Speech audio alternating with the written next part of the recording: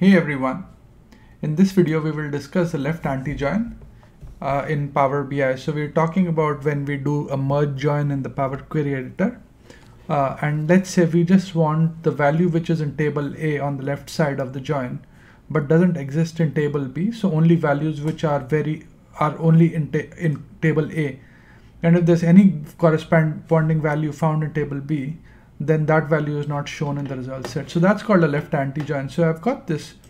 Let's just quickly zoom in and see what's going on. So you can see here I've got a table. So the left table is a customer table. Got customer ID, customer name, and location ID. And then on the right we have a location table which has a location ID and location name.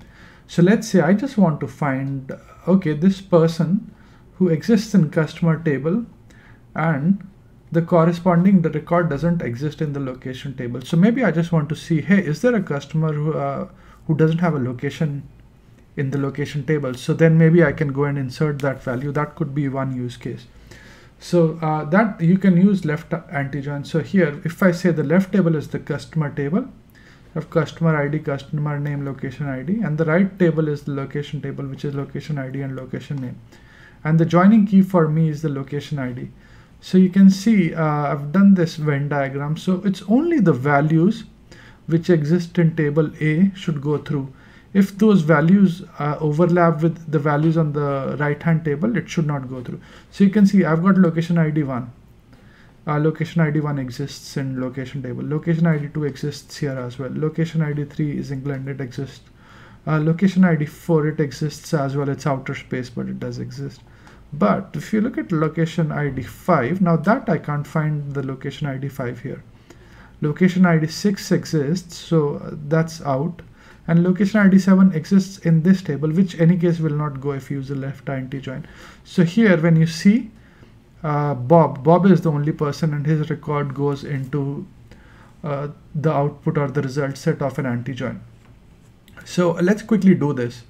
Let me bring the Power. So I've got the Power Query file here, and what I'll do is I'll reach out to me if you want to access this, and I can give you with the link to the file so you can play around.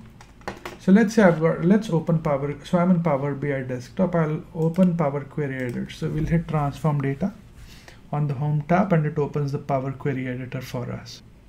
And so I've got these two tables, and now on the Home tab I'll go to Merge Queries. And I'll say merge queries as new. I'll keep the customer table as the left hand table.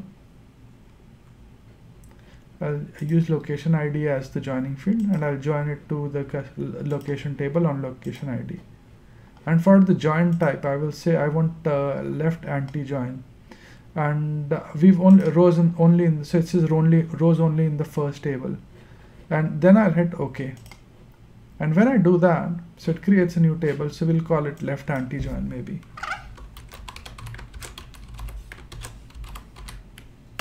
And hit enter. Now it's called left anti-join for, and then what I'll do here is, let's just take location ID. So let's just take location ID out. We'll keep the location name. And obviously it's null because it doesn't exist in this table, and that's the reason we've got it. So let's hit save. So it's apply, yeah, that's what we want. So you can see that the left anti-join table is now available to us, and it has, obviously, like we were discussing, it only has one record, was 5 Bob. So in this video we've discussed the left anti-join and one of the use cases of the left anti-join that maybe you want to highlight if a specific record is missing in one of the dimension tables. So you could probably do a left anti-join. So I hope you find this video useful, and thanks for watching this video. Please do subscribe to my channel and like my videos if you enjoy what I'm doing. Let me know if you would like me to take any specific topics. Cheers, bye.